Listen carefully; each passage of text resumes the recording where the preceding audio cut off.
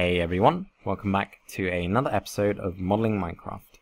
In this episode we're going to take a look at MrCrayfish's model creator, and we're actually going to explore all the various different options and how to use the program and actually make ourselves a very simple block model just to get started. So first of all, let's take a look at the user interface. In the middle here we have the 3D build space, and this is where you'll actually build your block models. If you hold right click and move your mouse, you will rotate the build space. If you hold left click and move your mouse, you will move the build space. You can also scroll in and out with your scroll wheel to zoom in and out of the build space.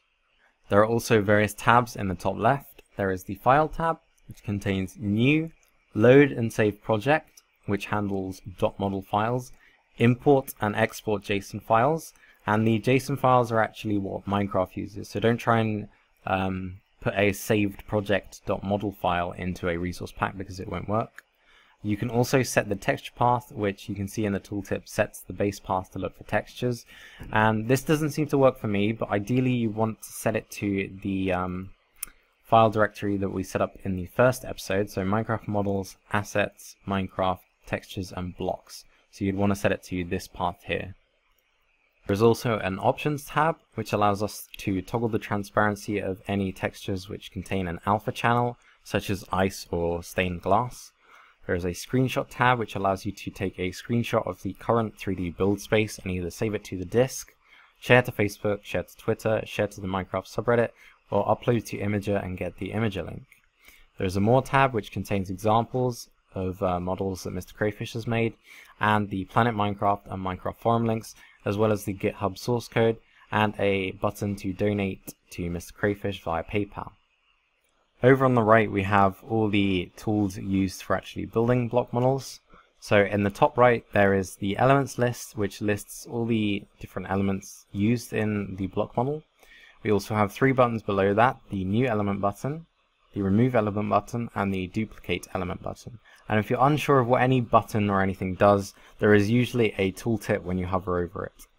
Below that is the element name, so you can rename elements to keep things organized. Then there are three different tabs: element, rotation and faces. Now for this episode we're only going to concentrate on the element and faces tabs. We're not going to talk about rotation because that gets a little bit more complicated, but we'll look into that in the next episode. So to show you what all the various different buttons in the element and faces tabs do, we're actually going to get started making our own block model, and I'll explain what they do as we go along. So first of all we're going to click new element, and you can see that a blank sort of cube appears in the top left corner. And with the size tabs we can actually resize the element. So this is in the X direction, the Y direction and the Z direction. And you can also type in the numbers depending on what size you want. So if you want a full block, it would be 16 by 16 by 16, and that's a full Minecraft cube. But for now I'm just going to reset it back to 111. You can also hold shift and click the arrows to increase it by 0.1 each time, rather than keeping it to whole numbers, or you can just type it in.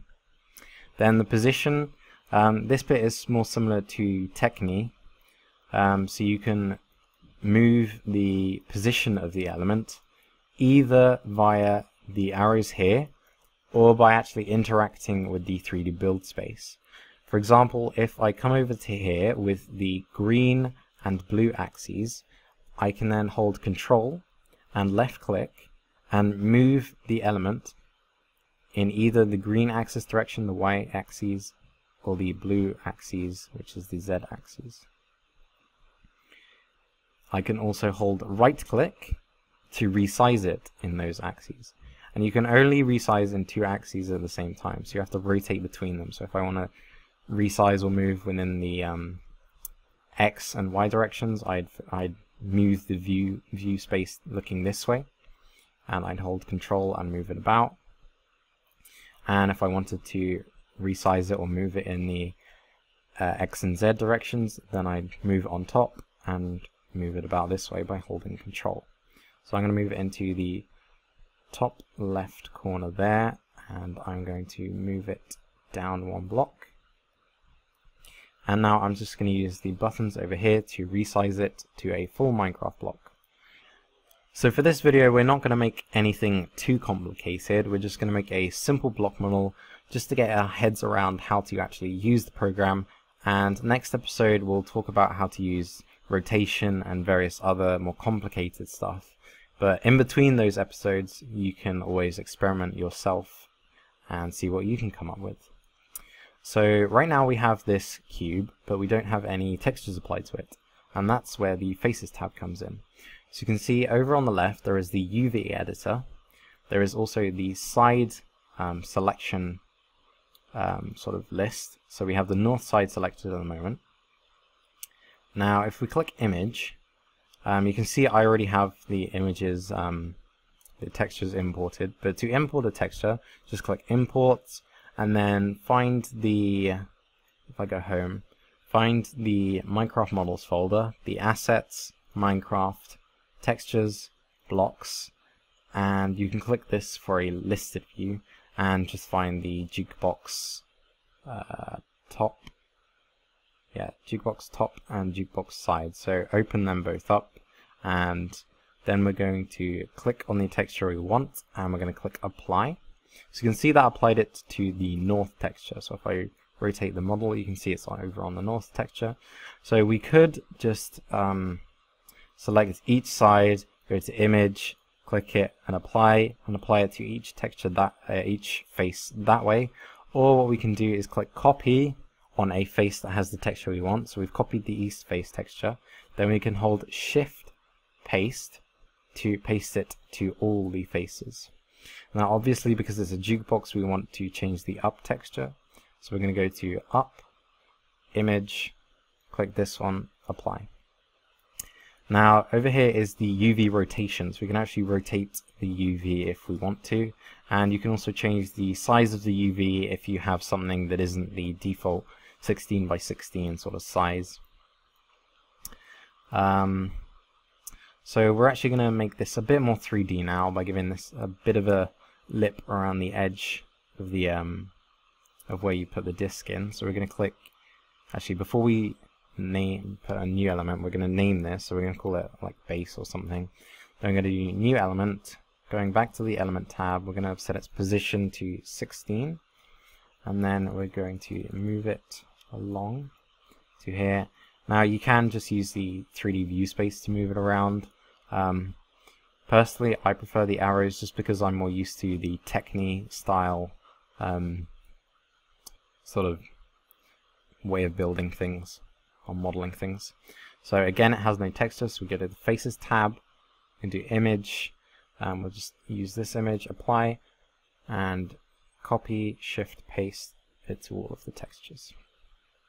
So you can see at the moment it uses the UV from the top left of the texture, and we can change that if we want to. So for example, if I want to change the top of the texture, I can move this around and you can see the texture on the top of the cube changes. For now though, I think I'll keep it on the black. If I can move it, come on, there we go. So I think I'm going to keep it like that for now. Now, because the block will be the same over here as it is over here, we can actually just duplicate the element. So I'm just going to call this side lip or something like that. And then we're going to click this button here to duplicate the element. Then we can go back to the element tab and change the position. So we can just move it over here.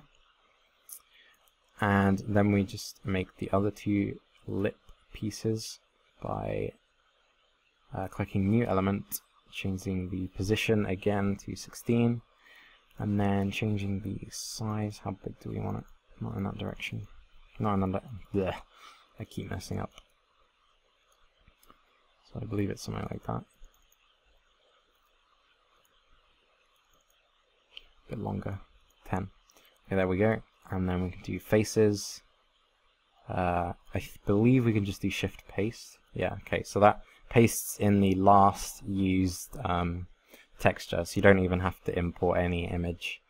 So that looks good. I might change the UV on the top, maybe just bring it down one. Actually, I'll bring it down for all sides so it doesn't have that black edge. There we go. Although it has a black edge on the corners, so let's move that down a bit. There we go.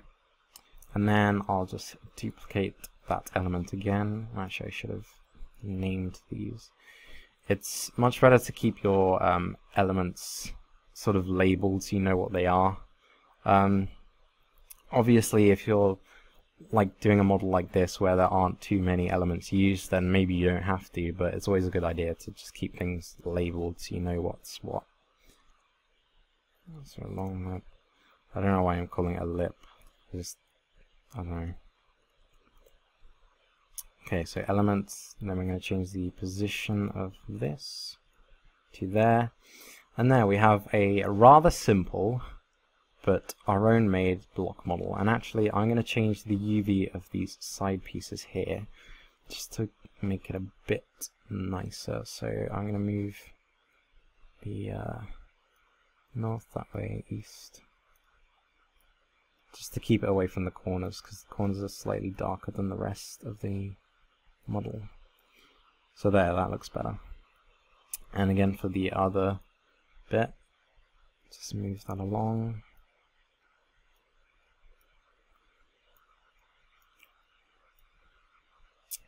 And there we go, we're done. So now what we can do is we can firstly save the project to whatever we want. So I'm going to save it to the Minecraft models folder, and I'm actually going to set up a new folder. Oops. I'm going to set up a new folder, and I'm going to call it models, just as a space for us to save our models in. We're going to go into that folder and we're going to save it as jukebox. And remember, this is just the file that the model creator will recognize, so nothing that Minecraft will recognize. For that, we want to actually export the JSON file.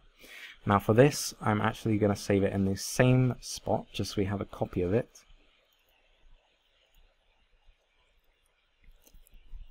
But we also want to save a copy to our resource packs folder. So if I go and open the resource packs folder in .minecraft, if we go into my resource pack, which is the resource pack we set up last time, I'm going to assets, Minecraft, models, block, and in here we will have a jukebox model. So if we scroll down a bit, we will see jukebox. So what we want to do is go to our other folder, and in here we have our jukebox JSON file. We want to drag it across and replace the file in the destination. And now if we go into Minecraft and load this resource pack, we will see the model that we created. So I'll be right back. So here we are back in Minecraft, and as you can see, our model hasn't exactly rendered as properly as we'd like it to. You can see that the top uses the correct textures and everything, but the bottom sort of base block uses the missing textures. And this isn't supposed to happen. I'm going to assume that this is an error with how the program exported the JSON code rather than something wrong that I did. But if it was indeed something wrong that I did, then I'll update the video so you don't make the same mistake. But for now, we can actually take this opportunity to sort of debug what went wrong and try and fix it. It's because a lot of the time you will get errors like this, and you'll be trying to figure out how the hell do I figure out what's wrong. So what we're going to do is actually open the Minecraft launcher log. So you can see here in the launcher log there is an error here, and it says using missing texture, unable to load Minecraft textures null jukebox top.png. Now that null should actually be blocks/jukebox underscore top.png.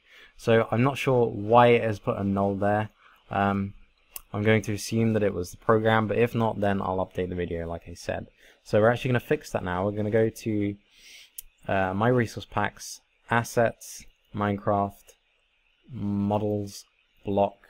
I'm going to search for jukebox, and you can see that here it says null jukebox top when it should say blocks/jukebox top. So I'm not entirely sure what happened here, but we'll fix it for now. One thing I forgot to show was how to do a particle, because MrCrayfish has now implemented particles to his modeling program, so we'll get to that in just a second. Also want a particle, so we'll go to Element, and in here is a particle button, so we can click particle and choose what texture we want for the particle. So I'll just choose this texture, click apply, and now we have the particle bit as well. And we're back in Minecraft again very quickly, just to demonstrate that when I break the block, it now renders the correct particle as well. So hopefully if you followed this tutorial, you will now have your own block model. You can experiment yourself with creating other block models, and I'll see you next time in the next episode of Modeling Minecraft. Thanks for watching.